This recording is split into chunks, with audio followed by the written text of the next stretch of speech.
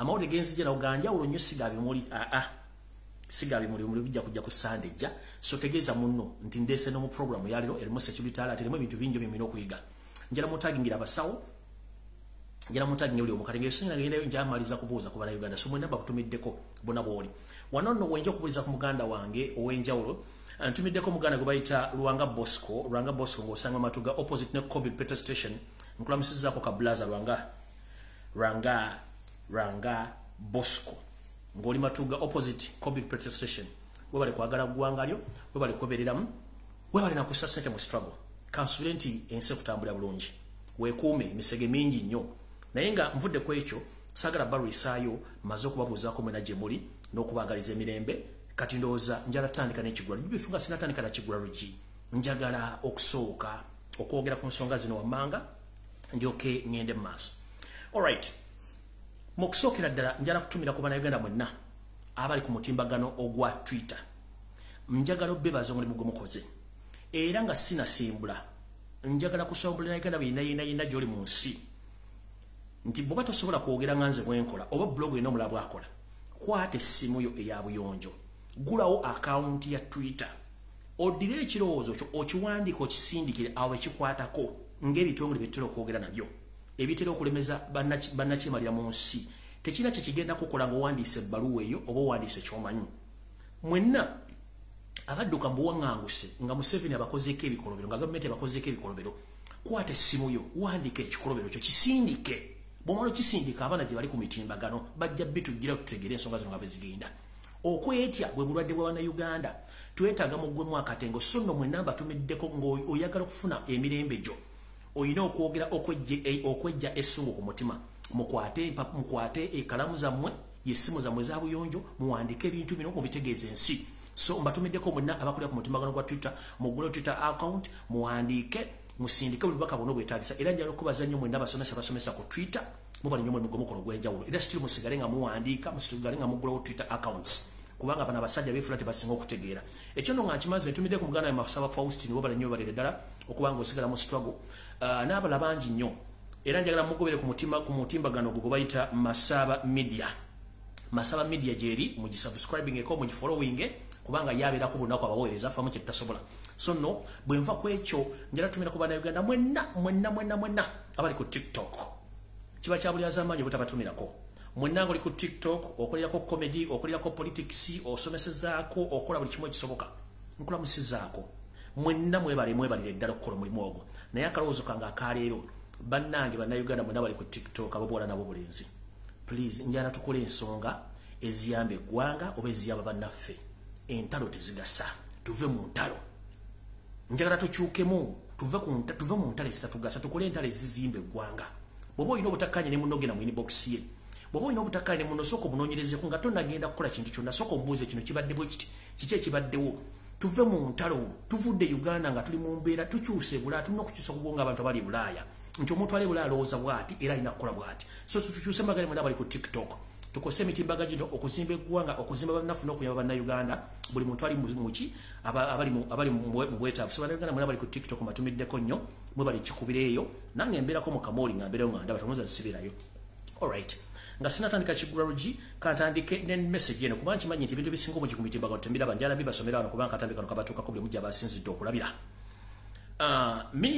ministry ey'omu nsonga z'omunda mu ggwanga eno ekwataganya ku bantu abafuluma n'abayingira n'okuwandiika abantu mu Bannayuganda yafulumiza ekiwandiiko nga kino kikwata ku Munnayuganda yenna gy'oli mu nsi yonna nammwe abali mu Uganda nga mukyalina obuto buli obwa passport obukadde obwa bbulu ebategeeza nti mwenna Bannayuganda mwenna abalina passport enkadde eza bbulu ezitali za East Africa zijja okukoma okukola ng'ennaku z'omwezi 4 omwezi ogwokuna omwaka 2022 kitegeeza ki kitegeeza nti gwe omuntu alina passport enkadde ng'obadde okyali mitala w'amayanja passport eyo ekyakukolera okuba nti osobola ogitambulirako okudde wakati weetaaga travel document okuva ku embassy yonna nno kagube mwakati kebebbanga ki eyo passport esobola okukuzzewa mu Uganda naye ate okufuluma ng'oyagala kuddamu okufuluma kyukeetaagisa okufuna passport empya olyoka oddemu okufuluma Uganda ndoza mukitegedde bulungi eno message njagala egende Bannayuganda mwenna gye muli temupapa bali Bulaaya passport yo ekyakola okujja gy'oli okukumyawo okujjako ng'eweddeko nti eri expired ennaku zebagikuwerako kuba nti emyaka 10 giweddeko, then you can apply for the travel document. But if not that, nga your passport is still valid, please ekyasobola okutambuza okujja mu nsi gy'oli n'ekkomyo Uganda. Naye okuva Uganda okuddayo e Bulaaya, it is impossible olina kufuna passport ndala. Kyenjagadde mutegeere mu ekyo. Awo nno nvuddewo kati ndowooza kansooka kuliza eno omukulembeze waffe Robert Kyagulanyi Ssentamu kulikayo mu Europe we bali kututeeseza nsonga. Era wano njagala banaye sinnatandika kigulologi, njagala bannayuganda mutegeere bulungi nnyo wakati w'ekitakambaga, wakati w'eppeera n'entula waliwo ekitakambaga ku byombi. Omukulembeze waffe yagenda mu Europe okutwalayo kwemulugunya, okutulugunya bannayuganda n'ebikolwa eby'okutoobola eddembe ly'obuntu mu Uganda. Era yatula bulungi nnyo n'ayogera n'abantu abo. Ngera mu nti abasajja ba NRM bo basasulwa obuwumbi 10 bwakuteekako media kuvuma kubuzaabuza na kucyankalanya. Omulimu bale bagukoze bulungi nnyo, naye ate tebatusinga magezi ffe tutegeera okubasinga. Kyagulanyi yagendayo NRM n'erandika okwogera ebigambo bingi, simanyi biki nga mmanyi okwogera ebigambo bingi nnyo nga tubasiriza ffe manyi kibakwatira. Lyadde tiriribusa eyeeyita Minister of Foreign Affairs Taata Lususu Jejjodo ne zimusitula n'agenda mu European Union mbw'agenze kwogerako nabo ku nsonga ezikwatagana n'eggwanga Uganda. Kyokka ekisinga okuswaza nabagamba naye mwetegereze ensonga zino, musomesezza abaana bayize oluzungu omanyi okutegeera era baawula. Omusajja omulamba, minisita omulamba n'ava mu Uganda nga tamanyi muntu gwagenda kusingana nti President wa European tamumanyi. Bamujjukiza nti wayi omuntu gozze okulaba y'oli wali n'alyoka yewombeka ng'essalambwa ery'enseke bw'ati neyewombeka bw'ati. Naye ng'olwedde amaze okuswala Uganda mutuswazinya nnyo to the extent tetukyasobola kwewolereza okugyako okuswala obuswazi. Naye nga mmwe kennyini mwagambye nti Kyagulanyi agenze bazungu, abazungu tebalina kye basobola kukola era tebalina kye basobola muyamba. Kati ebyo byonna byakoze bya bwerere.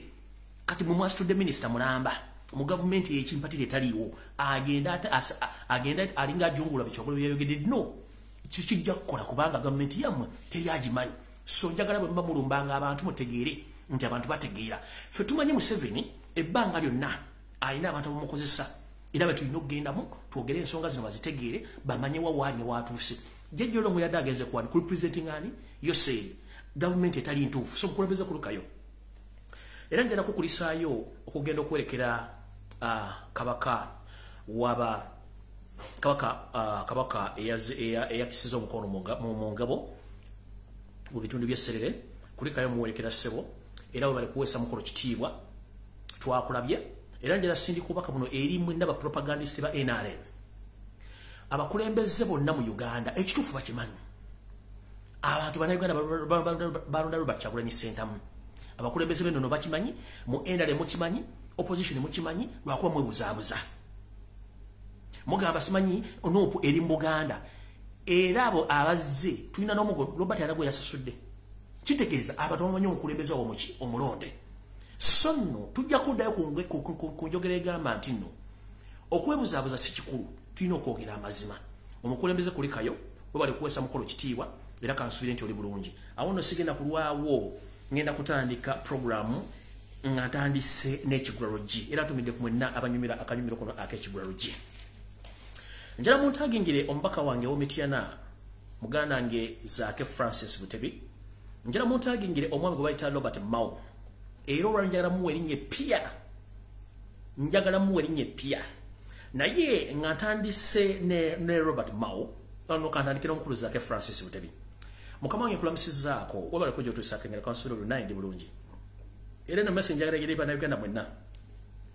Museveni kyasinga okumanya kye bayita divide and rule ne diversions. Era mukulu Zaake ngenda kusaba n'abaganda affe monna bali mu nnuupa baagala enkyukakyuka. Ekintu kya Zaake temukiwa maanyi mukireke. Commissioner wa Parliament bwe kya commissioner tekina kyongerera ku nnuupa baku bannayuganda. Era Zaake saagala olumutwe oba bawoza member of Parliament 15 bakujjemu obwesige still okyali member of Parliament. Bano kye baagala okukola kwe kujustify ensonga yaabwe. We are not here to justify Museveni's issues or Museveni's problems. You are still an elected MP of Mityana municipality. Please, let the dogs sleep where they are. Don't wake those dogs up. Zijja kulumira bwerere. ngenda basa bana Uganda kincho kujjaza kesi mabujja kwa commission tebamujje ko bwa MOP bamujje kali akafu akatayina mugaso kubanga tekali okayambira nupu tekali okayambira gwanga so mukulu zake njagala otule gulira kisinga kole ebibyo propaganda munja jjo tambula ekyo mukireke bakikole kubanga yo bagala kujustify nsonga zino nakubuza abaza bana Uganda ekyo tukireke tukifaako so mukulu zake Francis Butebi relax nup followers and nup leaders please relax and Ugandans commissioner wa parliament na kyaga satana kyayongerako bano bagala kola kye tuyita divide and rule na kuteeka out diversions ekyo mukireke mukulu zake kakkada woli okikira abantu b'emityana kubanga tebakulondako kifo kyaki kyaba commissioner bakulondanga mu kisa wa parliament ekyo kyo tukimanyi bulungi nnyo kubanga parliament etulina nfu ekyo nga nkimaze era n'omukyala ali mu kutambuza ensonga ezo omukyala Anita Amongi yaliwo FDC tukimanyi FDC teyagala nko kibira kirala kijivuganya bukyanga kibeerawo tekisoboka era yensonga lwaki omukyalo yakola ebintu ebikolobero ebyemisana omukyalo oyo nze sijja mmonjeregadde omuvuma ninjala mugamba mukyala Anita Amongi si gwosoose okuba nti otambulira ku state funds si gwasoose nti olina abakuuma si gwasoose okuba nti gwosinga otutegeera wabula tayimu egenda kujja nga nawe weetaagisa okuba nga oddamu ebibuuzo ebimu ngenze ku mukulu omulago bayita Nobert Mao mumuyita Nobert Mao ne olwali official njala mwe erinnya eppya muyita Nobert Maobe njala mutangire Nobert Maobe wano bw'owulira ekinnya kye bayita Nobert Maobe si ye Nobert si ye Mao ye Maobe azini Maobe omuntu eyawuba ng'obwongo bwatalagga kye bayita Nobert Maobe temuddamu muyita Nobert Mao it's wrong erinnya ettuufu ye Nobert Maobe yawuba dda one tetukyamwesiga bwongo bwe nti bukola bulungi yayiika dda Windows okuva lwamu sikulomiti bamujja mu maka ge bamutwala e Nairobi omukyusa Windows omwami we yayiika Windows takyaswala era yali mu mission ey'okwagala okulemesa okujjako Museveni so mukulu Nobert Maobe njagala owummuza entwingiyo n'engalabiyo wansi bw'oba wayiika Windows nga tokyalina ssente z'osobola ku updatingisa Windows zo wummulako wansi nkimanyi bakuwa billions of money otandika okumalula Kyagulanyi Center mu ku Twitter you have all right to do that but please wummuza engalabiyo mukulu Nobert Maobe wubira muliva ku bannayuganda oli state agent okumanyi abakulembeze bonna mu DP bakuddukako so mukulu Nobert Maobe wubira muli era sigala ng'owubira ddala kubanga ffe tuli bako bannayuganda tetwagala kumanya so no mukulu Nobert Maobe eno message njagala egende gy'oli mukulu bakuwa ssente oluvannyuma lw'okulya mu baganda omu northern olukwe omwatuka n'okuweesa abamu obutwa abamu bali ku bitatu manyi babalamu abala bali ku dduka ng'obawadde wa Museveni kuba balina olukulujja wa Museveni kati gwe mukulu Nobert Maobe weewumuzeeko kubanga tukimanyi nti essaawa yonna gw'ogenda okudda mu tageti ya Museveni ng'amaze okukozesa kubanga ojja kuba tokyalina mugaso so mukulu Nobert Maobe munnange okuziika kujja tukubulya ng'obudde bukyale kubanga ffe tukimanyi bulungi nnyo nti omukulu we wakukozesa ne bakuexposinga ebiddako teba birungi era bagenda kuwunzika nga bwe yawunzika abalala so omukulu Nobert Maobe titumulwako nnyo mutegedde bulungi yayiika Windows takyawera bulungi nnyo so nno njala genda n'ekigulalo kikyaleero era mbalamusizaako mwenna abanyumirwa ekigulalo kikyaleero kantutandike bulungi njagala muntagingire omukulu gwe bayita Nyereko Muhammad oba Nsereko Muhammad mutabani wa Buduulu Nsereko njagala muwulirize bulungi nnyo muwandike ebintu bino amannya gange nze Fred Kajubi Lumbuye Chemical Ali oba gwe mumanyi nga Fred Lumbuye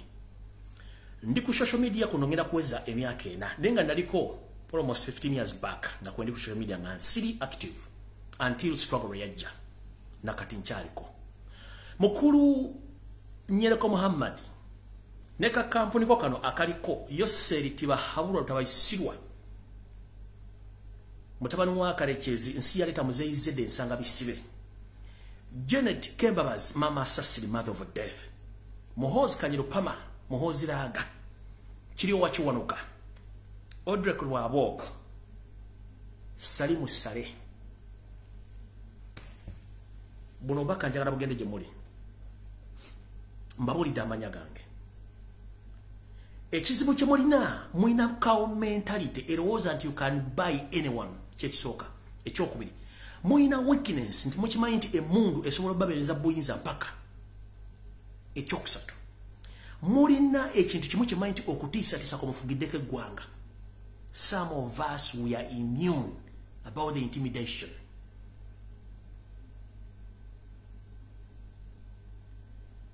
Omukulu Muhammad Nsereko amanya gemmenye be bakama abe. Sigenda kwogera bingi okusooka okujjako kubaza mukulu Isaac Semakadde, Kanso Isaac Semakadde. Webale kututeera bwongo bupya mu mwami Nyereko Muhammad. Nyereko Muhammad isitole munene nnyo ate nali namwesonyiwa. Naye ndi arasooka bategeeza. Ekizibu kye tulina mu Uganda nti abantu abasinga obungi abambala amasuuti twali tulowooza nti basinga okutegeera, but unfortunately nyenzo okukola research nga amasuuti gano naturally gaali gabafere. Amasuuti gano gaali gabafere era ng'omuntu bw'akulanga oyambadde suuti alowooza nti gw'osinga okutegeera mu kifo wooli, naye nga tugenza okizula nti amasuuti gano gaali gabafere. Njala kujjukiza abantu bawangalidde mu Kampala Central mwalimu omusajja gwe bayitanga mu Italy. Akasajja kaali ka nzaalo ya Uganda, ndoza ne kitawo wakuba yali mu Italy. Omusajja ono yali mufere nnyo mu Kampala Central ng'abeera mu bitundu bino wammanga okuva e Nansana, Nankulabye, Kasubi, Mengo, Lubaga, Bakuli, Namirembe Road, Kisenyi mpaka Kirira ku Lubiri mpaka mu Kampala Central. Oyo musajja mu Italy oba gwe twayitanga mu Italy omumufere nga mweru akuba kaviiri n'esiga ebizigo bulungi n'akwata fayiro ye ayogera ennimi essuka mu 7 naye nga bw'omusanga ayambadde naga nti nze ngenda tukuguza ekizimbe mu Kampala automatically sente ogenda zijjayo ng'omusasudde akubbe flat nga alina stampu za buli kyalo alina ne meeting gy'atuuza nga yaba diplomat naye nga nawola nti ba diplomat kati yengeri engeri abatamambala amasuuti gye baali batubuzizzaamu abajjukira obulungi omusajja omu Italy nenga mufere mu Kampala ze kirasi z'omukulu ono Nsereko Muhammad. Naye omukulu nali nabagamba debitu nga mozo Nsasage bagamba ayito omu amagamaga naye mutegedde buuzi Nsereko Muhammad sala mmalira ko bunyobudde okujjako njala mugamba nti abakulu bakolera bagambe ekisooka nti waliwo oluyimba lw'omugenzi Jimmy Katumba lobayita oba kandu bayitemu wano Katonda okengire maaso era ngera teka mu message endala agamba bwati nti abantu lwaki temuyiga ekintu kyolina waki okigalabanja bwe kimala nekikuvaako olwo n'ojjukira nate kitegeeza ki nti omugenzi oyo yayimba oluyimba luno okutegeeza nti mwegendereze nnyo okuba nti ebintu byemulina mubikozesa n'obugendeza obw'amaanyi kubanga bw'okiyambisa oba n'okiragajjalira kigenda okumala okuvaako n'ojjukira nti ekintu kino kyali kya mugaso. Kintwala luddawa essaawa zino tulina ekintu kimu nti tulina social media naye bano abasajja olw'okuba nti tebaagala kuswala kyova nti balwana nnyo okujja social media batandika okusayirintinga buli muntu omu. Njagala sooka weebuzeemu Muhammad Nyereka akolera ani? Akolera state. Muhammad Nyereka kye kimuleeta state mateeka nga weegali kubanga Museveni ne banne tubakutte kasuwa. Njala sooka kubuuza ekibuuzo kimu. Bw'abanga Lumbuye beeyogera byonna bikyamu lwaki mumunoonyereza emyaka 3 ne mwagala n'omutta? Nkimanyi nti Museveni tosobola kugenda butabika ku addressingira balolu baayo kubanga omanyi nti waya tezikwatagana. Kiki ekikuloonyesa Lumbuye ng'ogamba nti Lumbuye beeyogera si bituufu? Nsereko kiki ekikulwanyisa to the extent oyagala nfe ng'omanyi nti byenjogera bikyamu? Oli commission eyakusasuddwa Museveni ate kino kankibabulira nekisookera ddala era kankiddemu. Singa ntuusibwako obuzibu bwonna ku bulamu bwange omuntu avunaanyizibwa mu kusooka ye Nsereko Muhammad ngenda kulambulula tukyali ku Kiggula Luggi firimu tennaba. Singa ntuusibwako obuzibu wonna wendi omuntu abantuusizzaako obuzibu obwo ye Nsereko Muhammad nkiddamu. Singa ntuusibwako obuzibu bwonna Nsereko Muhammad aba buntuusirizzaako ku order za Mukama Yosef Tabasomutamu wakalekeze nsi yaleeta muzeyizidde ensanga bisibe yaba muwadde orders ninga omuntu antuusizzaako obuzibu bwonna yani ye Nsereko Muhammad. N'olunaku lwe basooka okunkwata n'okuntulugunya yali behind that mission kuba yawe wa sente video ze gye ziri ng'ayogera ebigambo bingi nnyo mpaka lwe nabalemerera. Nakati olwaleero bwe twogerera essaawa zino ngenda yeeyo yali mabega w'ekintu kino kyonna. Mwasindisa abantu 25 we bali wano mbamanyi niwe bali mwenyina kwogerawo naye nkiddamu bannayuganda mwena bw'omanyi nti oli munnayuganda ng'oyagala enkyukakyuka ekintu kyonna ekituuka ku Lumbuye tonoonya muntu ani munoonye ensereko ate nkimanyi ne bw'onooba oyagala nfe si ggwe yantunda Katonda alina obuyinza ku nze nkiddamu ne bw'onooba oyagala nfe Katonda alina obuyinza ku nze ate kino kankikugambirewo sisobola kusirika ku lw'eggwanga lyange nkiddamu sisobola kusirika ku lw'eggwanga lyange ntudde wano nga nkiikiridde nze kennyini omutwe gwange nkiikiridde bannayuganda batasobola kwogera nkiikiridde bannayuganda baagala enkyukakyuka nkyukiridde eggwanga lyange Uganda tosobola kunsirisa ate ne bw'onooba oyagala kunzita eriyo balumbuye nga 10 bagenda okujja ng'ate babinyo n'okunsinga ekyo kikugambirawo kati nkiddamu munnayuganda yenna w'oli singa ntusibwako ekintu kyonna tonoonya muntu yenna Nsereko Muhammad ne famire mu ginoonye nkiddamu singa ntusibwako ekikolwa kyonna eky'obutemu oba eky'obukambwe Nsereko Muhammad munoonyanga ye ne famire yonna w'eri yonna ekyo nyimazo kibagamba oba ozaliwa mu Kampala Central oba ozaliwa mu Uganda yonna the moment you hear any news, any kind of news, or anything happens to me, please, the immediate person to be questioned is Nsereko Muhammad. Because he's the man behind all the plans of assassinating me, where I am right now. So don't question anyone, don't ask any question. If I get any problem as we speak right now, it is Nsereko Muhammad and his bosses. Echo nkimaliriza kati ngenze ku nsonga endala nkyali mu kigula lugi mwenna bakansala abalondebwa ku kadi ya NOP nga muli eyo abatendeka n'abala basuubira okugenda eno message yammwe Museveni mu kyanga buyinza okuva mu 1986 ebintu by'okukyusa bannayuganda bazza mu kibiina kyabadde abikola era ng'asomesa abantu bangi nnyo si tubadde tumuwangula kati gwaliyo ng'osuubira nti bagenda kusomesa wekubye wekka ggoolo era tokaaba musigale nga muli gye muli mpaka nga mutegedde nti omululu mubi n'okulya mu nsi yammwe ku kibi nnyo kati ngenze ku point endala ensonga lwaki baleeta etteeka lino balireetera Lumbuye Fred ne bloggers abana naye waliwo akawairo mbadde kyengenze mu wiiki eno okusirika mbadde nina akawairo kengoberera kenjagala mmanye nga nina kesi gyengoberera wano mu gimu ku misango egyanvunaanibwa mwalimu akawairo Nsereko ke yataddemu wiiki kyayagala currently ayagala nti omuntu bw'aba alina ekintu kyayogedde ku mukulembeze mu Uganda lifuuke etteeka ngera Uganda esobola odishyalingirako ensi endala ne requesting omuntu oyo muzze ewaka ngera akawairo kalimu nti omuntu oyo abeera mutujju ku social media oba abeera mutujju era teekamu ku bwairo obwanvunaanibwa wano naye nga wano etteeka teririiwo kitegeeza nti ye muntu y'omu eyali mu lukwolwo kati bw'obanga ayagala teeka akawairo ako nti omuntu aba abroad n'akozesa social media ye nga amateeka bw'agaagala basobola okuimplementinga akawairo ako ne basobola okuba nga bakyusa omuntu omujja mu nsi mwali bamuzze Kampala mu buvunaane mu kawairo ako we nategeeredde nti omukulu ono yali ababegawo ebintu bino naye mukulu kankutegeeze nga nenda bugise mufungize amanja gange nze Lumbuye ndikakonge kaako kkubo ankoonako yagweri bw'oba oli musajja nga gwe oli musajja owuza nti olina obulimu bubiri amanya gange nze Lumbuye ndikakonge kaako kkubo anneekoonako yagwa nze naawe omwayinza okula ku mulambo gwa munne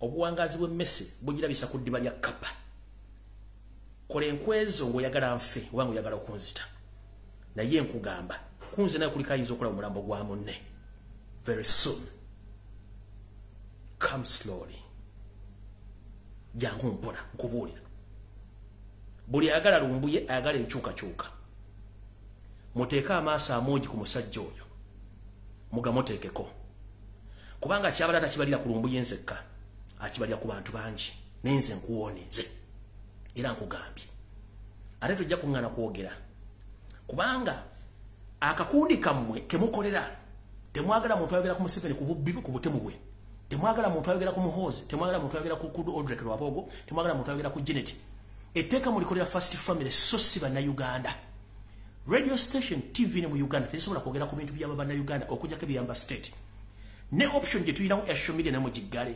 muyinawo kye muyina kyonna kye mwali muzimbye ku lwa bannayuganda tekiriiwo kubanga ne TV mwaziwamba kati mukulu njagala relaxing obwongo bwo ne in case mfuna ekizibu temubuuza oba nsereko musanze mu nsi ki ekyokukola mu kimanyi awo nvuddewo ngenze ku nsonga enkulu eyandeese ensonga enkulu eyandeese eri bweti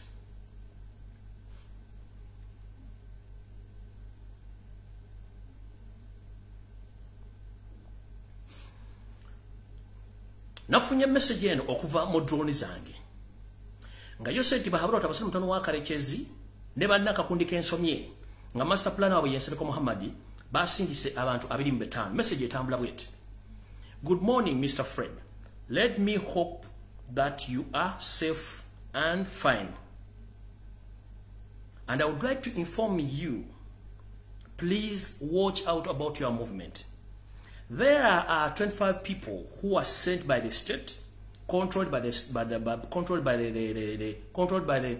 embassy, and supervised by Nsasage Muhammad. All their bills were fully paid,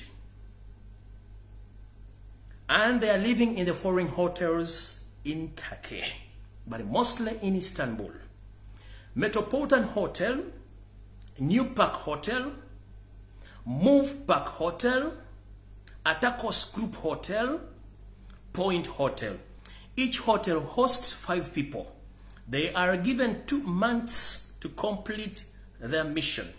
Then they pay them what they discussed about. Lastly, Kaihura said those people should be killed as soon as they arrived back to Uganda. Whether the mission was done or not, because they might expose them. And this meeting was past night yesterday at 10 p.m. East African Standard Time until 1:23 a.m. And there were people in those people were in the meeting were Museveni, Okello Oryem, and some who were invited to prepare for their diversions, including Katoli Bwama, Frank Gashumba, Kaihura was in attendance, Muhoozi Kainerugaba, Charles Peter Mayiga, Salim Saleh, and Kandiho. But the reason why they called Rwama and Gashumba, it is to give them the script to talk on the media after their mission is done successfully. And I know awongeda kubuukawo kubanga ekyo sina kifuna bulungi, but their boss was about to slap Mbu last time they made a mistake and they messed up their operation. Kanji badire mu luzungu angandi bwati bwakedde bulungi mukulu Fred Lumbuye je baliko gyotuusako engalo kansubire nti oli bulungi munnange njala kutegeeza nti waliwo ekigenda maaso ngera basindise abantu 25 okujja okunoonya ngera buli kimu kyonna ekikozesebwa okulya okutambula ne okusula byonna byasasuddwa bulungi nnyo era nga abantu bano basasuddwa ensimbi okusula mu hoteli zino wammanga. Hoteli esooka bagiyita Metropolitan Hotel, New Park Hotel, Move Park Hotel, Atakos Group Hotel, Hotel Point. Era hotel zino zonna buli hotel eina abantu 5 abagisizeemu era bagenda kubatambulira bibinja byantu 5 kunoonya. Bawereddwa emyezi 2 okumaliriza ekyabaleese era babasasudde bulungi. Era mu nsonga ezabateesezzaako oba abantu ababaddemu abantu mu nsonga ezateeseddwako za kujjawo.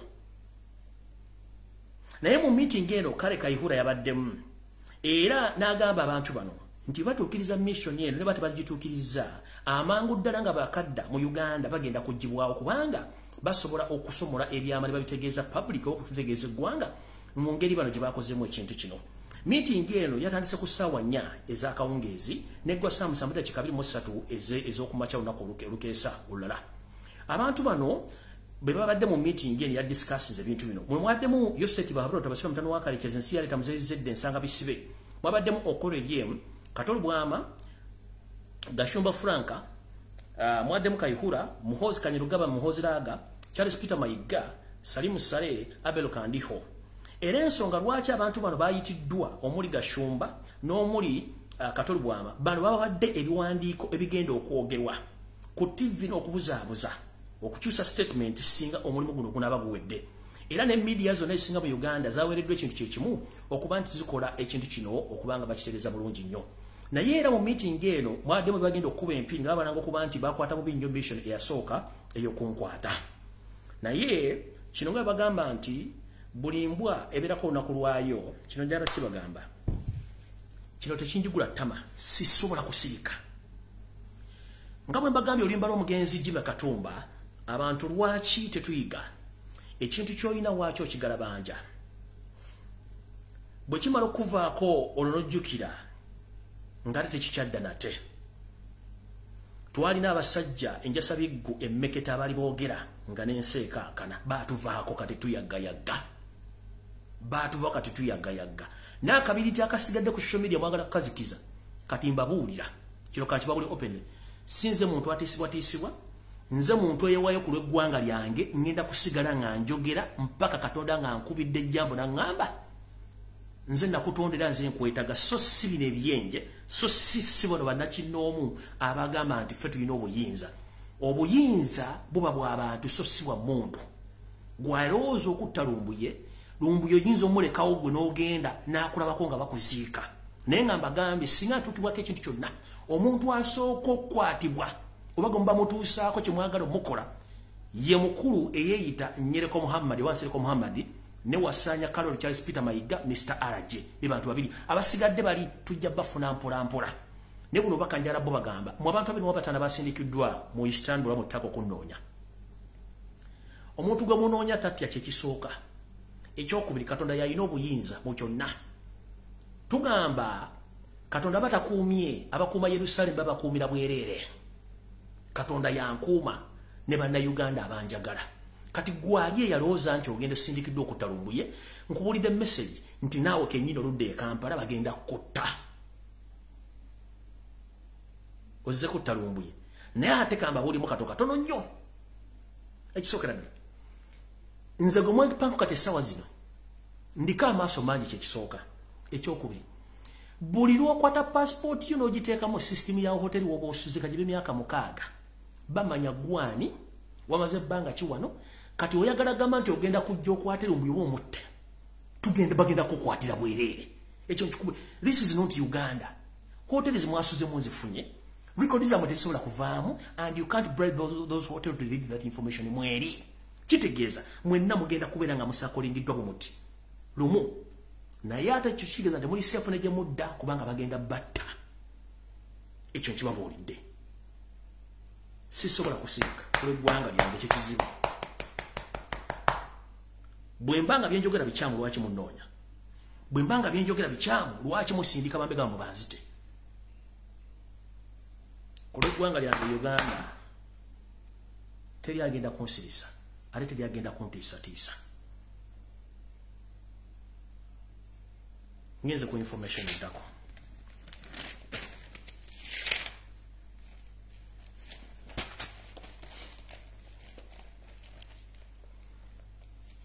record zisoma bweziti Muhammad Nsereko ebisanje bakomala mu parliament olondebwangako obulu state yibukubbira nze omu ku baakuleta mu parliament naye tolina kyokoledde Kampala Central okujjako okwagala okubuzaabuza abantu era tolina kyokoze togulangako wadde eggaali y'omulema mu Kampala Central togulangako wadde ambulance mu Kampala Central tokolangako wadde consultation meeting mu Kampala Central tokolangako wadde demonstration erimu abaana ba P1 oba bannassale togulangako wadde omusaalo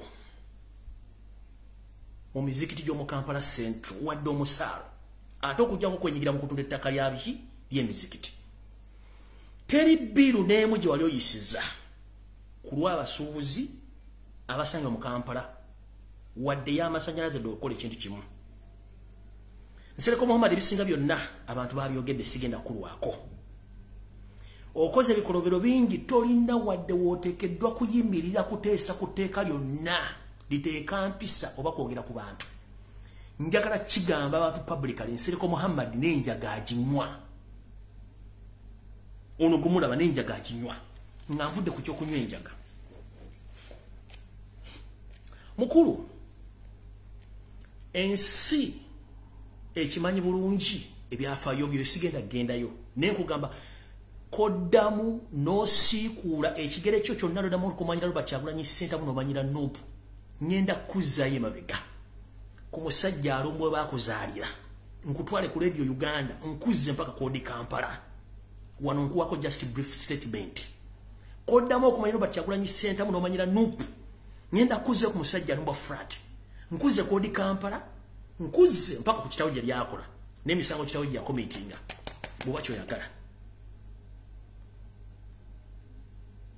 ekyo nkikubuulidde ne kati wano nkubuulyako kiyita mu lujja oba kiggula lujja toteekeddwa dde okuyima mu parliament okuteekesa etteeka sinerimu kubanga wasasula abaana ba NRM bava mu Luba Kyagulanyi Ssentamu ne bamukola bwe bati sente n'obwa mpitirivu ne bava mu Luba Kyagulanyi ne bamuwemula ne batuuka n'okuwemula nnyina ne bamumula n'omulambo gwa kitaawe nobody care about that ne tusirika Nsereko gwe kennyini wakuba munnamawulire bamukugambye n'okubwa poliisi teriyo yakuvunaanye n'okyunya abaana bannayuganda teriyo yakuvunaanye bayo kyakatalekawo teri n'omu yali akuvunaanye buli kimu okikoze teri yakuvunaanye tolina wadde kategori wonza kuyimirira kubuulira bantu bintu byonna byonna kubabuulira kubanga oli mukyafu nnyo eyo sigenda kulwayo kujja kutegeeza genda mpola mukulu ogamba nti oli looya njagala ombulyo omusango njagala ombulyo chambers wateka law firm ya chamber wateka law firm hiyo wagenda n'osoma amateeke makerere netwagenda ku law development center you're not a qualified lawyer toza ngai wadde omusango w'ekiyengi wadde obifuira ddu mu Kampala Central wagezaako kusomesa ku Kolo High teri mwana mu myaka gye wasomesa yafuna first grade taliyo kubanga yo failure tu kati genda mpola tujja kugira obuziina abo yesagala kulwayo kuba na information nyingi yokubuulira abantu era gwe nkugadde mu kigula lugi kati ntandise video bane mukulike mu kigula lugi kibadde kiwanvu mukko kati kangire ku information yandese kati gwe muna Uganda ali eyo ngoli mu Uganda njagala okugula amatu n'obwongo otegeere ensi gye tulimu etambula etya ekisookera ddala ebintu bingi bitambula Uganda mutamanyi era mutajja kutegeera mwatandise okulaba TV ne radio station nga zigamba nti Joseph Kony bamutaddeko omuwendo gwa bukadde $5 bwa dola bwe mu 17 wa Uganda njagala bazzayo emabega mulize ekintu kino mu 1994 mu genocide yagwe Rwanda yose nti bahabura tabasira mutano wa kalekezi nsi yaleta muzeyizedde ensanga bisibe abazungu amba mafia bamuzanyira omuzango bamujja mu genocide yetu yavunaanibwa abavunaanibwa bavunaanibwa n'agenda eggulu n'ateekayo Joseph Kony yennyini nga mwetereddeyo n'akola atrocities z'okutta abantu naye nga abantu bali wammanga bali mu kintu kino omugenzi kazibu Mugisha Muntu Kiza Besigye Tinyefunza n'abala be bali mu komandi biseera ebyo ne balyoka bakusalira omwana wo mu Northern ne Katonda n'apata baali ku orders za Yosef Babula tabasira mutano wa kalekezi nsi yaleeta muzeyizedde essaawa zino omusajja ono akwata ssente z'eggwanga ne byogagayo n'abiwa abazungu mafia okumusiiga akazigo n'okumujja ku misango agende okudduka oba okutuuka wali nga tewakyala misango muvunaanibwa njagala mugende ku kibanja ky'ensi yonna ekinoonyerezebwako abantu abanoonyezebwa musanke eggulu eti koli bamutaddeko ssente bwe ziti mujja kumanya kye mbagamba byatandise mpola mpola akakodyo kaakano abasajja bano abamu baagala kudduka ne bakimanyi nti baddukira ICC egenda bakwata Museveni bakimanyi bulungi nti yali mu Kony kati batandise okuleeta ekiboozibozi nti baagala batadde obukadde n'obukadde bakwate Kony bamaleetere balina Kony gwe bazimba gwe bagenda okujjayo bamupresenting mu public nti Uganda yakutte Kony era ne ssente babe baziwa nti yamuleese ne Kony gwe bazimba waali era ali mu kusoma system nga bwe yatambula buli kimu kyonna bamuleeta bamupresenting amala mupresenting bamutwale mu Hague bamuhandling over there oli ayogere buli kimu kyonna nga ajjako Museveni omusango gwonna ng'omusanga agwezzaye n'ekibinja ekyaki kyagambe kyabayekera kiba kitegeeza yoseeri okutta abantu mu Northern Uganda abaakuvuddemu automatically nga tewali muntu agenda muvunaana. Hope everyone is copying this information. Nkiddamu bwe baakola mu genocide y'e Rwanda bagenda omukolera bamuggyeko kitegeeza abantu be bonna basale musale nabo babaviiriddwako emisango gino gyonna baba bamaze okubalongoosa bulungi. So let nobody lie to you or deceive to you. This move of Kony is well planned by the white mafias who are planned to clean Museveni's name and his generals who killed millions of Ugandans in northern Uganda in the names of Kony. Museveni is Kony himself. Right now they are planning that mission because that gentleman, even he went on to go to Central African Republic to talk with that gentleman. He went to Cameroon and other countries. Ekintu kino bakikola nga mumutunula ne bamagenda kumala bakibatere mu face bakibatere waawo nga bulijjo kanjala bagamba ekyo ekintu kye bakoze bagenda kuleta Kony gwe bezimbira nga musomeseza story yonna nga bagimusomeseza biki ebyaliwo kino ogenda kyogera bwe kiti ogenda confessinga bwoti kitegeeza Museveni baba bamugye mu kintu kino ne bajje no bonna bano basali musale bamugisha muntu basejjusa bonna babajjeemu ng'asigadde ali kiriini abatakyalina musango baani abakirimu muzukuse emitwe gyammwe nga bamujja mu genocide ya Rwanda 1994 na kino bakipulaninze bamafia bonna bonna bakipulaninze kati ekyo nga kiwedde mukitegedde bulungi ekya Kony ngenze maaso ne information endala. Eno message njagala egende bannayuganda bonna banakazadde n'abalina abaana n'abasuubira okufuna ebizibu ebyenjawulo. Ku lunaku olwalwasande ku lunaku olwokuna meeting yatula mu State House e Nakasero ng'ekuliddwa Janet Kataha Museveni ne mutabani we eyamuwasiza muwala we gwe bayita Odrek Lwaboogo. Ne bapulaninga ebintu bino bammanga eri okuli bannayuganda nga business gye boogerako yali ya body organ business. Bagenda gikola batya baani abagirimu kyekigenda okukolebwa na biki tuula kalira owulirize bulungi balina okunywa ku lwendo lw'amazzi.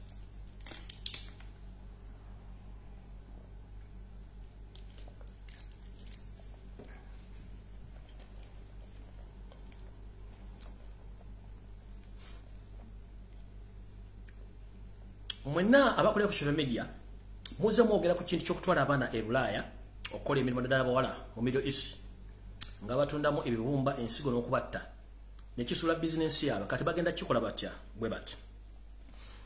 Mu kintu ekyo ki document baleese mwabaddemu erinnya lyange Lumbuye nti alemeseza bizinensi za state era buli kimu kiremeseza naye bizinensi eno era gavumenti bwennyini ekirimu nga Janet Kataha Museveni ne mutabani we Odrek Lwaboogo bakkiriziganyiza bagenda kuddamu okukola bizinensi eno mu ngeri yonna esoboka. Bagenda gikozesa batya bagenda kikola batya. Ekisooka bategedde nti bizinensi y'abaana bano bajjamu ensigo eyinza okubeera enzibu kubanga abantu batandise okukuba enduulu kati bagenda kudda mu malwaliro ga gavumenti nga bagenda kukola batya. Wuliriza buli munnayuganda yenna wuliriza amalwaliro gano wammanga bagenda kuddira bwe twogera kati amalwaliro agasinga obungi SFC be baagateekinze over nga abasawo originally abalina okubeera mu malwaliro ago bali under controlled by the SFC, the so-called doctors. But these are not doctors. They're just there for a mission. So, as we speak right now, all referral hospitals and big hospitals in Uganda, they're being taken over by the SFC army, which keep the old hospitals in Uganda have been taken over by the SFC. And SFC is going to be doing this business of body organ investments. And in their meeting, they agreed together to change their tactics. Which tactics? That they have been investing those organs from those girls who have been taken for made work in other Arab countries. But right now, they are going to concentrate in Uganda, mainly in referral hospitals. Mulire bulungi.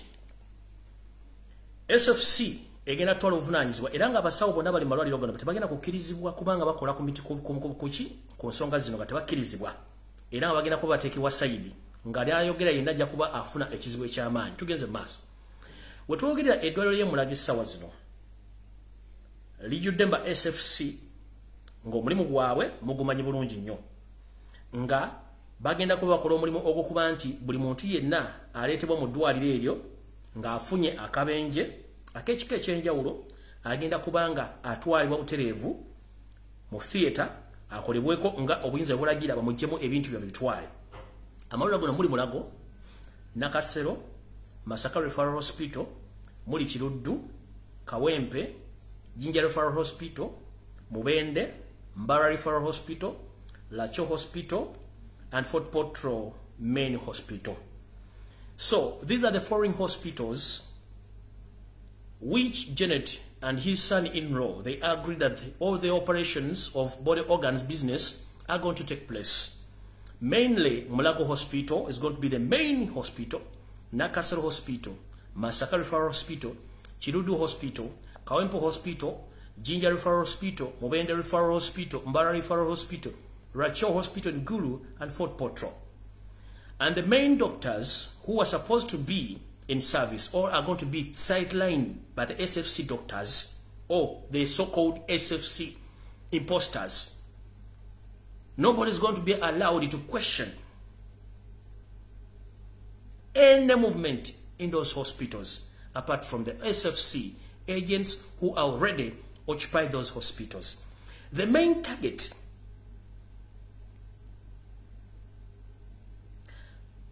they are the people who are going to be brought from different places, mainly those who have met with accidents. Which accidents and which type of accidents? Tugenze maaso.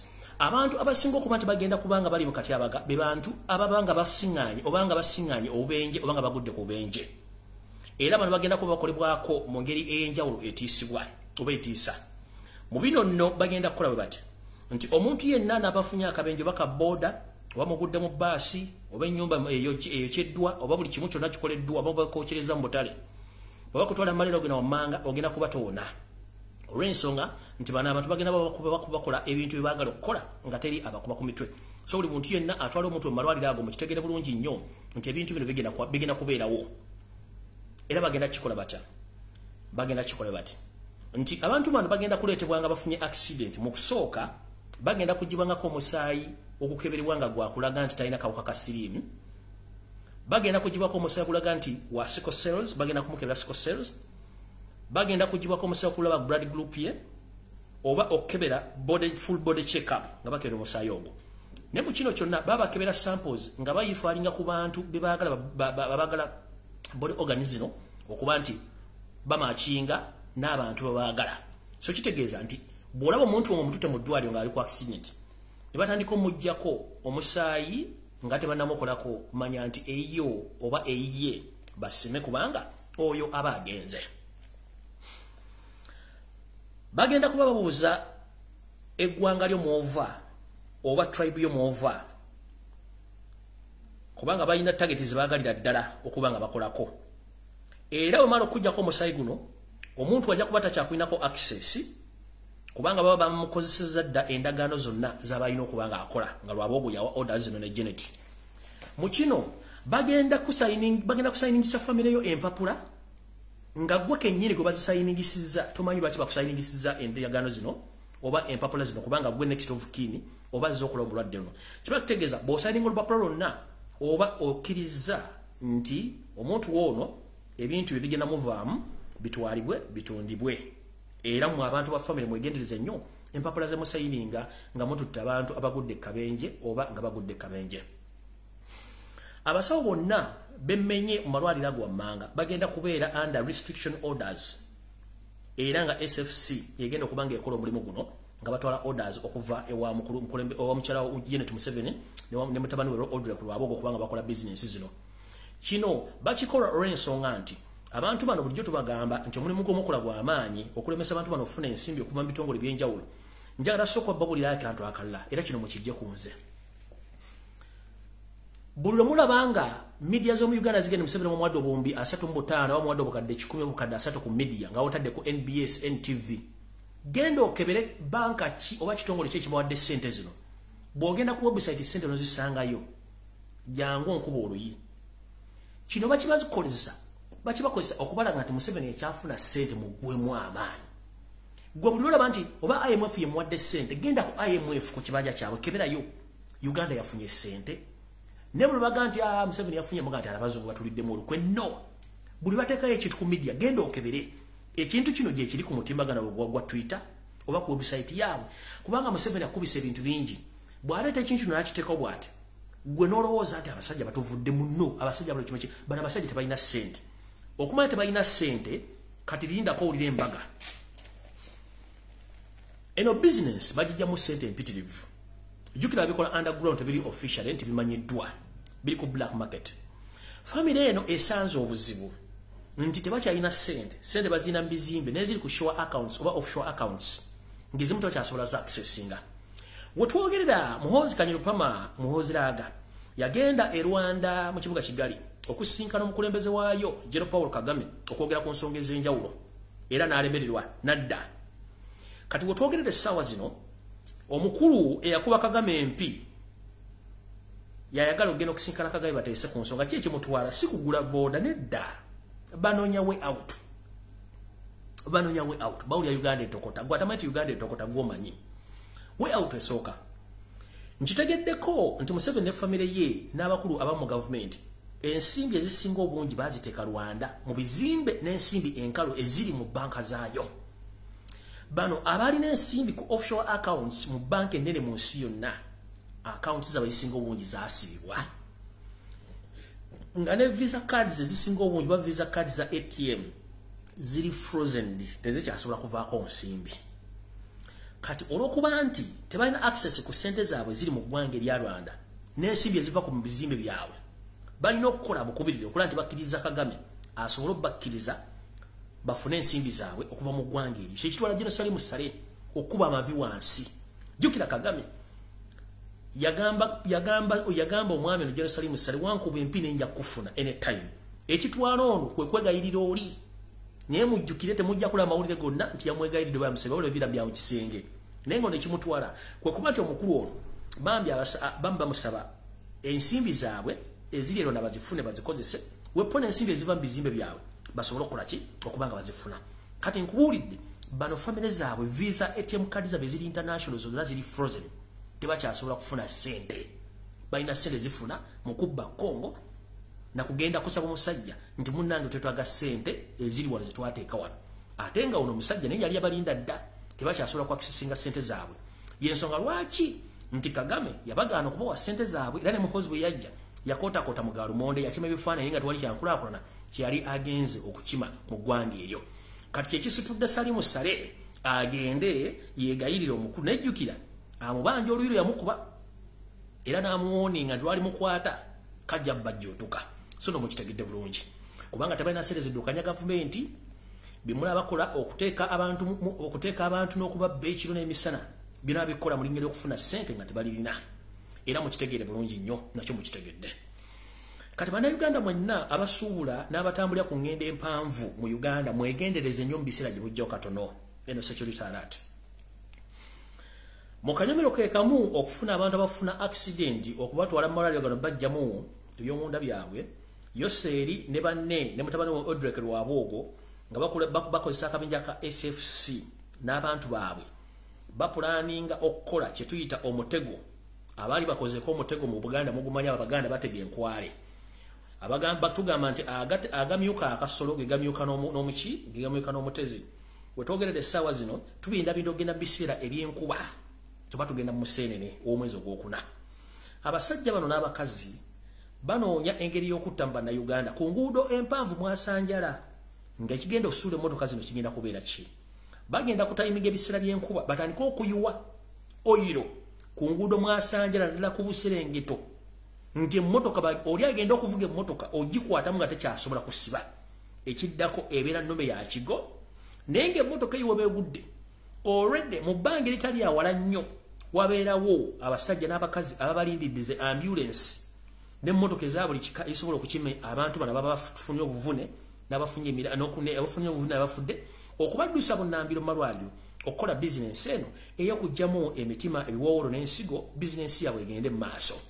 So no mbategeeza mwenna abavuga ku ngende empanvu ezingira nkufuluma eggwanga mu biseera by'enkuba mwegendereze nnyo bayinza obbatega akakolyo kano ne mukagwamu ne mutandika okufa ng'ebiyenje naye nga mbagambye bwe banaakolera ekikolwa kino wajja kubanga mu bbanga ttono nnyo okuvaawo mu kilomitas nga 2-3 nga waliwo ambulensi waliwo emmotoka nga zisobola okujja nekima abantu bonna ne zibateeka ku mmotoka ne zibatwala mu ddwaliro bali bayiwayo nga buli agenda tasobola kufuluma munnange aba akoze eki aba awedde nga takyasobola kukola kintu kyonna oba ogenze era nga ensi ogisiibudde.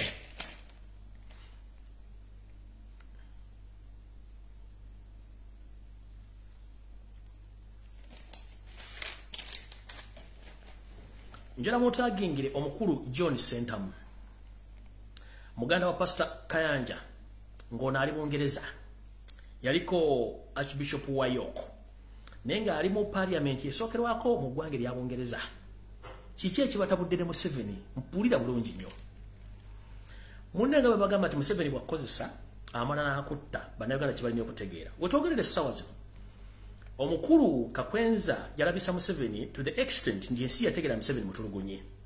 Njagala babuuza lwaki amawulire ga Kakwenza ag'okutulugunya gavudde mangu ku media kubanga Museveni abadde alina abantu be mu buli kitundu kyonna ekyensi ewali TV ennene wasasula ensimbi amawulire gatayitawo naye aga Kakwenza gayitawo era n'asasula galeme kuyitawo nnyo kumuswaza.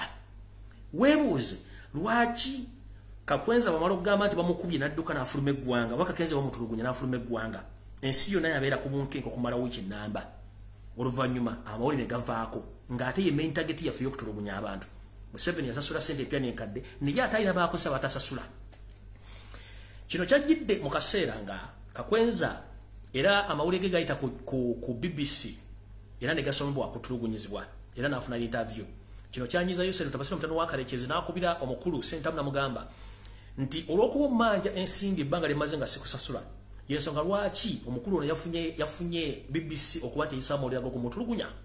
Sentamu n'amutunulira kyamulinga essalambu eri ensenke olw'okuba nti ono aludde omusasula ensimbi mujjukira abantu bano bali bakolera ssente. Museveni ne kimunyiiza troni yange yantegezezzaako nti ono yabadde mukawufu ng'omususa era n'agamba this useless idiot that the Baganda they are not trusted. In fact, I've been paying this gentleman a lot of money to cover up, but right now because I've taken long without paying him, now he's just playing around with my minds. He thinks that I can't get him where he is right now. I have a lot of spies across the world, so I can finish him. So mukulu John Sentamu ngoli nabagamba nti nze muna Uganda n'obanga okola ebikolobero mbasaagala ofe kubanga mwena tubaagala mutubuulire ebintu bino bina bye bikolebwa mubadde muli luddawa. John Sentamu anajjukirwa nti mu kutulugunya abasajja n'abakazi mu ggwanga lya Zimbabwe yali nnyo omwogezi ow'ekika ekyawaggulu ng'avumirwa ebikolwa eby'okutulugunya abantu mu gavumenti y'omugenzi Mugabe.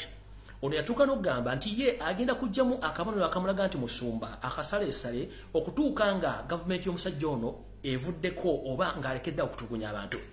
John Sentamu era yaggyamu akabonero ako n'akateeka ku mmeeza era lwayiterebuusa omugenzi kati Mugabe kano n'amujjulula era eggwanga ne lifuna emirembe olwaleero. Naye Uganda okuva mu 1980 Museveni atta abantu John Sentamu agabuutikidde. Tutuuka olwaleero abaana battiddwa bangi tayogera kubanga asasulwa ensimbi talina kyayogera ku Uganda mu bintu byonna bigenda mu maaso abadde agabuutikidde naye olw'okuba nti abadde amaze ebbanga nga tasasulwa ensonga lwaki bwabeefuse n'omwami ono n'amugamba nti otuuka otya okuba nti amawulire ku BBC gayitawo nga tewaziiza nga bulijjo. Kitegeeza nti ne Kakwenza yabadde alina olukusa olusobola okuyingira mu House of Commons oba mu Parliament ya Bungereza n'atesizaamu ensonga zino olw'okuba nti omwami ono gy'ali y'ensonga lwaki nti teyasobodde kuyingira mu Parliament ya Bungereza kwogera nsonga zino. Mujjukire omwami ono alina n'abayimbi bangi nnyo byawa ebizimba amini byali yabasasula okuba nti bali mu Parliament ya Bungereza ne mu byobufuzi bya Bungereza abatasobola kukkiriza kintu kyonna kiva Uganda kuyitawo kutuuka mu Parliament ya Bungereza wadde ku namba 10 okuba nti byogererwako. Era ndowooza mulaba ekyakigenda mu maaso mu Bungereza teri Prime Minister yali akoze kavuyo n'awona ng'ono aliko munansonyi okyogera kubanga nze ndaba ng'eyawonye tayinza obutavaako so no mukitegere John Sentamu muganda wange oba muganda mukulu wange nkutegeeza bwoweerezanga sitaani kimanye nti sitaani talina address sitaani taleka biwandiiko era taleka mukullo weegendereze nnyo yonna gy'oli oli musajja wa Katonda adde watulyamu olukwe naye nkugambye ebbanga lyomaze nga tosasula 7 yakubidde essimu olw'okuba nti kakwenza yamaze omwambula yensonga lwaki gwe kennyini nawe ogenda kusisinkana obuzibu kino njagadde okigamba okitegeere nti ffe bannayuganda Katonda byateeka mu Uganda tuli bantu abaagaliza bannaffe so si abalyamu enkwe nange nandibadde nsiriko kutegeeza oyinza okuza nti oli Bungereza naye jjukira n'omugenzi Sir Edward Mutesa Frederick Luwangula yafiira mu ggwanga eryo era ng'abaali mu kwolwo yennyini gwe badde oweereza ono Yoseti Babalota Busiro mutono wa Kalekezi nsi yaleeta museyizedde so nno okalyadda kaddadda envunyu ogirira mu kateko naye kulinda mu kofini naye kubwebwena njagala obeere mwegendereza nnyo kuba omugendo tubuulira byonna ebyabadde ne Museveni nga mulina obitubuulira nga tutebenkeza eggwanga lyaffe gye bujjawo katono kubanga ono abuulukuse munda envunyu zimulya ne gavumenti yagwadda lwakuba nti tebamanye mujjukire nti abantu bano bamaze ebbanga nga bakolagana omusajja ono n'abantu bangi nnyo abeekwese we twogerera eggwanga livunze muliraba mu Uganda tuli omwali mu kweyiya byo naye ng'ekituufu kiri nti entambula si nnungi mbajjukizemu katono nti olw'okuba nti Museveni temwasooka mutegeera yaani n'ebikolwa bye Museveni asobola okufuula omuntu ategeera n'amufuula ekitategeera yabadde alese kasitante kene kagaana okukwata era kujja mu mawulire bwe mwalabidde mukyala Nakimwero Sore simanyi Prime Minister atudde mu kkubo ana laptop 2 asoma ebiwandiiko ago tegabadde mawulire adde sitante nga bagala tubeere ku ekyo tutandika okucriticizing ekyo naye njagala bebaza bannayuganda mutandise okumanya diversion mbebaza mutandise okumanya diversion era mbebaza ekintu kyonna kiri mu gavumenti tokisharinga tokipostinga kubanga ebyo n'ababikola kubajja ku mulamwa njagala bannayuganda musooke mutegeere kyetuyita amawulire kyekitambuza eggwanga kyetuyita amawulire kyekizuukusa abantu yono kyayagala kyamanyi kiri ekintu kimu leeta bano bakazanyikizi bagiboogera ebigambo kyusa obwongo bw'abantu ye kyabaddemu ng'akikola mubaddemu n'ebintu bigenda mu maaso mu ggwanga era nga mbitegeera bulungi nabagamba ekigambo diversion mujja kubawo kitegeera era mujja kitegeera ng'obudde bugi naye kirungi mwatandise okitegeera mwebale nnyo mubalire ddala mwebale mukuleka kintu kya nabbanja ne kifa nga bakirina okufa ekintu kyono Nobert Mawobe mukireke kife nga temutegana kwongerayo message ya Nobert Mawobe muleka awubire ekyo afiire ekyo temudda mubanga oli wankyukakyuka don't give time to Nobert Mawobe don't give time to Nabbanja don't give time to all social media platform funded by Yoseti Babalota Busiro the son of Kalekezi nsi yaleeta muzeyizedde nsanga bisibe don't dare njala kubuuza era mwetegereze kano kamba kabaddemu katono nnyo najja ne mbaga bintu bingi diversion zitambula bwezi ne bwezi kasitola bangawo ekintu ekibadde tekiri mu system nga bakireesa kimanye nti eyo diversion kamba jukize mu katono nnyo omuvubuka gwe bayita SB Fumbale Sala kwogerako kubanga you are useless mama Fina mukama awo yakozesa n'embaga yagikolera otufuukidde ekyambikwa mukulu n'ensuubira kyoyagala ojja kifuna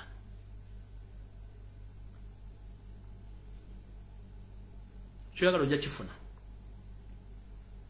gwe mu Uganda yonna gwogenza okukola nti gwasinga otegeera lwaki buli lwotambula okugenda okukola amawulire oganoonya bamawongwa bokka abantu abasiimuka waya boonoonyamu amawulire okubuzaabuza bannayuganda wasooka n'oleeta omuvubuka oli yali kubukedde amanya ngeerabidde yayinamu kasoti saketi katono nnyo n'omupolomootinga n'omujjanko interview ng'oyogera ebintu by'ekisiru omwogeza ebintu by'ekisiru ng'ojja abantu ku mulamwa oyo n'avaawo amutegere omuvubuka amanya gagenze baamuziika lisente yafa twali tuli awo ng'omukulu era tuleetedde Charles ne mukwano gwange Aisha n'abagatta ku mukolo ogwa Valentine n'abafuula nnyo ekintu eky'amaanyi ennyo n'akipolomootinga ne kigaana kyagaanye naye mukulu gw'olowooza bannayuganda tebategeera nti okolera Museveni njagala bannayuganda munamulowooza ekintu buli mulaba ekintu gwono teriyo bantu bannayuganda basobola kuyamba balina bwongo era aleeta bamongo abalina soti saketi baleeta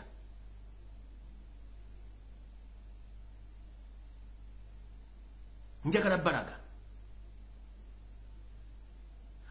baleetaleta ebibozibozi ebyagala battracting abajje ku mulamwa kye baagala obbalaga kyonna ekyo nga nkimaza tubadde tuli awo kati mbalagadde version zonna ezibadde okujjawo mawulire gakakwenza baleese agazzaako nti bagenda mujja kuwa commission ago simawulire era zzaako beera bulungi nnyo totya kuba wa commission oli MP tewalasobola kujja kuwa MP ago nako ne bagateekaawo nabbanja ne bagateeka wali era kuki ku Valentine ne baleta zali house of plastic mbona alese boyfriend maybe kibi bamutaddewo buli platform atandise ekyo nekifa nacho death njagala bebazanye bana Uganda mwebale okubanga mutandise okutegera kye bayita diversion ekintu kyonna kitali mu nkyukakyuka ekintu kyonna kitali mu kuyamba bana Uganda abaana bafiira mu biyumba abaana bali mu kubatta bali mu kubuzabuza bana Uganda ensibi bali mu kuzibba ne mule ekintu mwebale nnyo okumanya diversion kati kalubero yombo nga lufuaduze ku Facebook don't dare share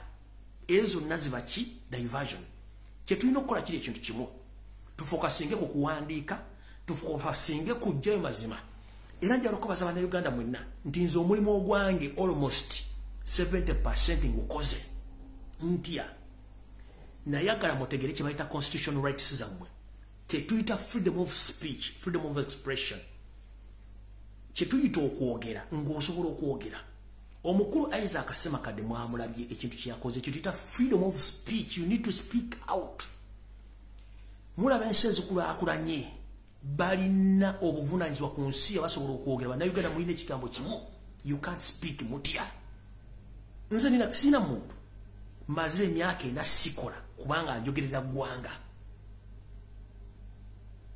niyo omusajja najja nakuba n'okwogera mbakubiriza bannayuganda muveeyo musobole okwogera ku nsi yammwe ekyokubatiisatiisa tekijja kukola mulina eddembe okwogera ekyo kyo njagadde nkibateekemu nti mukifunye era mutandise okifuna akatengo mukajjeemu you have right to speak mulina okwogera ezo diversion ezimu temuddamu kubeera mu diversion kamubabale musimanyi zali house of plastic naye azze maya ayogera ng'amayembe ga nnamba naye azze ali awo abuzaabuza abantu musimanyi asingalaabo ku myaka 5 gy'ogendamu oli ku mutabani wa myaka 27 gw'oyagala obuzaabuza abantu wenna buli wamujjudde plastic mukazi omukulu tasobola kutuuzaako wansi ntubuye so kati abantu nga bano babe state funded agents tembawabudde era mwebali nnyo obutalira mu diversions ezo mwebali nnyo mubalire ddala ekirala ekintu kyonna kiva ku NBS teekawo kifaananyi kya Kyagulanyi oba kifaananyi kya Tocha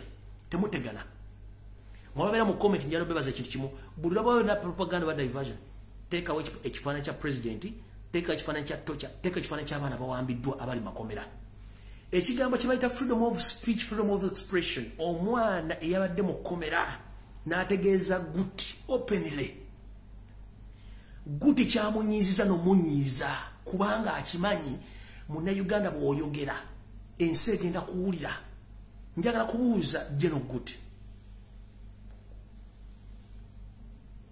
ebyafa biddiringana sigwasosa okubeera mu ofisi eyo bantu bangi eyo kangalu kooti kubanga musibye abaana ba civilian ne mbasibira mu kooti y'amagye bw'abanga omusibe asobola okwogera lwaki mumutiisatiisa kati gwe munnayuganda aliyo tibageza ne bakutiisatiisa olina eddembe okwogera bano kye batayagala tubogereko ku bibi byabwe bw'oba toli mubbi bw'oba toli mubbi lwaki abatuuze boogera ku nsonga z'ababbi onyiiga nnyo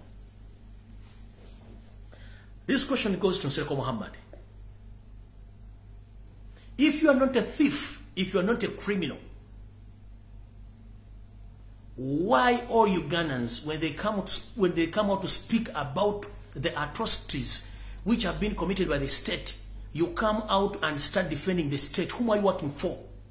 Bw'oba toli mu B era nga toli mu C, lwaki abantu bakuŋŋaana okwogera ku nsonga z'ababbi n'ababatulugunya gw'ovaayo ng'okanudde amaaso olinga ente esalaleerwe? Kitegeeza oli part of the thieves, oli part of the people who are torturing Ugandans.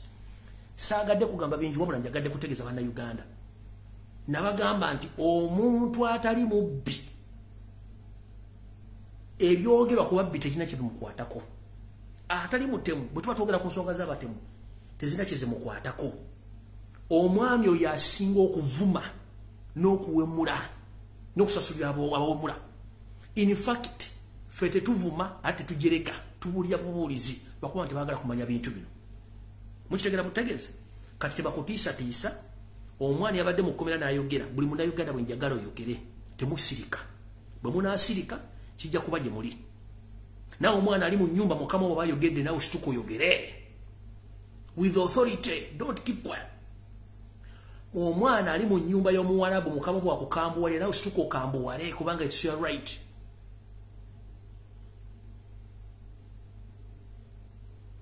You have to speak for yourself. Baleme kunyiga bitoliro n'osirika. Muyina okwogera ne bwe osirika omuntu n'akulekana n'osirika n'ekintu kyolanga toziza musango ate kambabuuli ekyo teweetondanga ku musango otakoze kuba ne Katonda baakulaba. Omuntu takunyigirizanga n'osirika kubanga bw'osirika agifuula advantage. Okusirika kibi kubanga kikuviiramu obusungu n'okola obutemu. Nkiddamu okusirika kibi kikuviiramu okunyiiga n'okola obutemu. Ne buli lw'oyogera ekigambo ne kikuva ku mutima otowolokoka n'omanya ky'ogenda okuddako okukola. But bw'osirika ennyo n'otuuza ebizibu byo ku mutima obaluka lumu nga bomu oyinza okukola ekikolo ekiyinza okutwala n'okubakusoma emyaka 75. Kati kiba kirungi nnyo ne weeyabya. Mukama wako bw'oggoli akuyisa buli mugambe no, enough is enough. Stop torturing me. Stop abusing me. Kyogera kitegeere. Mwogere amazima gwogere. Buli lw'osirika oba okola nsobi. Kuba kino nkibabuulira ekisinga okubeera obuteeta obuzibu omuntu bw'asirika bw'abaluka agenda kukola kintu eki nti amunyiiza agenda mutta, which is wrong. Tetwagala muntu ateekebwa kuteekwa mu 10 myaka 3 we can speak. Buli lw'oyogera ovaako ekiruyi ku mutima kwe kutita okweyabya. Ne buli lw'osirika n'opampinga buli kimu ekikubeera ekintu kikukwata mu kiga nti yo omusajja ndiko ye wakisimujja onookwata ekisolo omufumita n'omutta. It is a mistake, please. Ekirala bw'obanga okola ekintu n'owulira nga tekijja kiteere kobe ng'oli mu kiyumba oli ku mulimu n'owulira nga olina tension n'owulira nga tokyasobola okukola ensobi, please resign, va ku mulimu oba guleke. Era mmwe abanenya abaana busime badduse ebiyumba bamu, please temukikola. Although manye eriyo abaddukayo nga tebalina buzibu naye please abaana tension gye baliko n'obutakola bulabe. Let those kids be. Atakolerako muwarabu oba muyindi. Don't speak mu meeting y'abaana bakola mu biyumba. Atakolerako muwarabu oba atakolerako muyindi mu meeting z'abateesa nga bakolera abayindi n'abawarabu toyogera toteesa. Don't. Nkiddamu. Atakolerako muyindi n'atakolerako muwarabu mu meeting z'abaana abakolera temuteesa musirike. Omuwarabu akulisa emmere ya nnaku nnya nga bagikuttemu ng'olaba mbalira ku nsaliya ne bagikwatamu n'azzaamu omenyera olunalu bakukife n'akizaamu famire onalira ku lusaniya ne bagikuŋŋaanya bagiza mu firiigi. Ono omwana gy'ajja okulyako after 2 days. Kabeere juice nga munywedde mutaddemu omenyera gye bagoba mutera waawo. N'akola 24 hours. Omusajja n'amuboggolera n'amuyira amazzi. N'akola buli kimu. Mukiddamu omuntu atakolako mu nnyumba ya Muwarabu atakolako mu dduuka lya muyida mu kampani ya muyindi buli bano abaana bakola mu kampuni zo baba bateesa sirika. Keep quiet. Keep quiet. Gw'olaba okwata smartphone yo ne freezinga n'oginyiga amapeesa osindika message negaana n'oginyiga restart n'onyiga. What about omuntu wali akola 24 hours?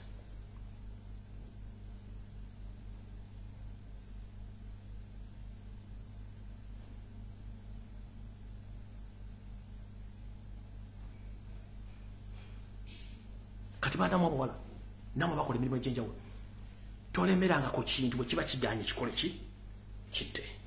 Because the moment w'okiremerako ogenda kufuna obuzibu. Amateeka galikkirya bwozza omusango bagenda kusiba. So mbategeeza bw'owulira ekintu kiganye nga kiganye kitte. For God's sake. Kubanga bw'abaana bakola mu nju musango omusajja ayinza okuyira amazzi n'akkuba empi n'akusamba emmere gy'oli olyanfu bw'ogatta ebintu byakoze byonna osobola okukwata ejjiraaso oba ekisono omufumita n'afa ne bakusiba emyaka 7 si kitwagala omulimu guleke.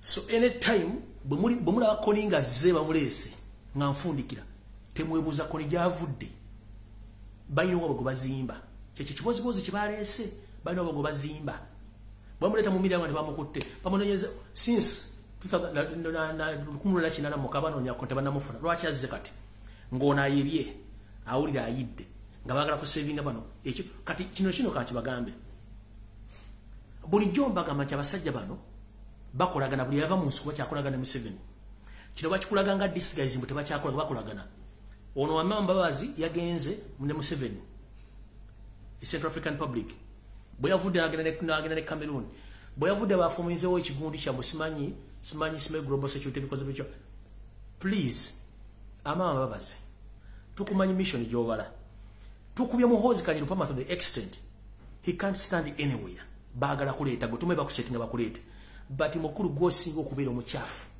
wakola mu state research n'otugaba na Uganda you are on record and you are not a Ugandan toli muna Uganda stanti zemukola okubuzaabuza ng'oli ku stand by to replace Museveni tukumanyi in and out in fact surgical operations anibali zitandikira ku bantu nga mmwe ekyo nkikubulira nkimanyi from nowhere oyisaba namawulire oyita baaki era baakututteko ngo Brazzaville oba South African Republic as a fool kubanga they are promoting you okulaga mu bantu but we know you gwe ne muhoozi in fact kafamire kammwe n'abaana bammwe mugenda kufacinga consequences eri bana Uganda otherwise sisobola kusukka wano kambaleke tujja kusinkana ku Lwokusatu Mukama 13 mpeera buli omu gyali tegeeza muno kyekigenda mu maaso but mwogere nkiddamu buli omu gyali tegeeza muno tulina okwogera twetaaga obuyinza bwaffe ndowooza abantu mbale nti ku kisolo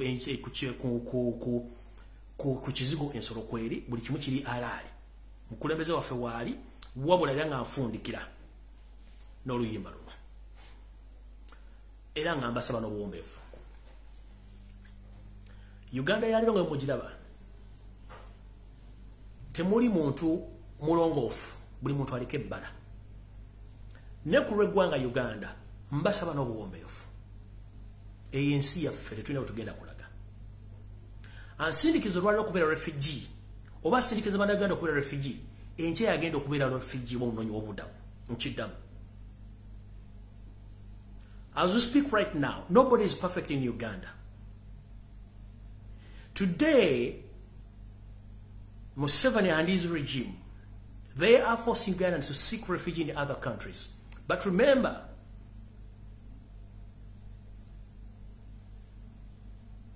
anytime, anywhere, Museveni and his family, they are going to be refugee as soon as possible. So he's forcing us to seek refuge in other country. But soon or later, him and his family, they're going to be refugee too. But that's not the cause. The cause is we are all Ugandans. We need our country. Stop torturing Ugandans and stop killing Ugandans. We are all human beings. And we have all equal rights to Uganda because it's our motherland. Mukuume abakulembeze abakyalimu ensa. Abanyiigira Robert Kyagulanyi Ssentamu ku bintu ebiri personal. Mujjukire tulina okukyusa ensi. Abanyiigira Robert Kyagulanyi Ssentamu nga mulinako akasajja olw'okuba yava from nowhere okufuuka kyali. Sitaani mu mweyambule muveeko. Nkiddamu bannabyabufuzi abanyiigira Robert Kyagulanyi Ssentamu olw'okuba nti yava gy'avudde n'afuuka leader of opposition oba president mukikola mu kyamu sitaani alina effujjo mu kikomye n'abaamunyigira olw'ensonga zammwe ez'obuntu nga mwali mulina kye musuubira mu ye nammwe sitaani abambukeko Kyagulanyi muntu gwe tulina ffenna asobola okutugatta bannayuganda Kyagulanyi muntu gwe tulina yekka asobola okwagala Uganda nga Katonda bw'ayagala abantu be yatonda. So mukuume Robert Kyagulanyi Ssentamu kyenva mmaliriza nga mbagamba nti ekintu ky'olina lwaki okigalabanja kimala kukuvaako olw'ozuukuka ng'ebiseera ebisinga tekikyadda nate mukuume Robert Kyagulanyi Ssentamu ku lwa Katonda n'ensi yange mwagala nnyo ensi yammwe okusinga ekintu ekirala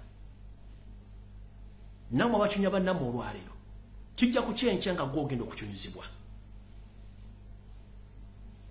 naye ng'ate oyagala nnyo bakutaase oba bakusonyiwe nga weerabidde ebikolwa bye wakola banno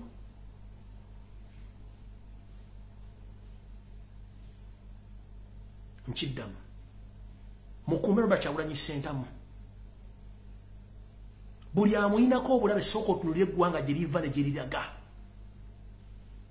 eno ensi tekungulwa tugikyalako bukyazaako wayagiviira tuli mukka bukka Uganda nsi yaffe tetulina nsi gye tugenda gendamu ndala bw'oba wakyawala Robert Kyagulanyi Ssentamu ye ng'omuntu tunuulira eggwanga ate sitaani akujja akatambala ku maaso kubanga bano abasajja abatubaddeko si bannayuganda oli munnayuganda gwe tulinawo ayagalwa okuva ku nsala esooka paka ku nsala eddako ye munnayuganda gwe tulina gw'osobola okubula ekizibu kyo n'akitegeera era yaaliwo ng'omukozi wa bannayuganda so singa boosi wa bannayuganda buli munnayuganda gy'oli kyusa obwongo bwo yagala ensi yo for the first time yagala ensi yo temufa ku nsimbi kubanga tezira gye zitutwala teri gwe bali bazisse na nsimbi olwaleero ojja kuba n'ensimbi nkya togenda kubeera nazo olwaleero ojja kufuba kuteeka embitooke n'ennyumba gy'olinamu mansion bagitunde nga wakatonda tukana mu ggulu so mulowooze nnyo ku nsi yammwe mulowooze nnyo ku baana bammwe abanaddako okusinga okuloweza ku nsinzi babawa okwona eggwanga lyammwe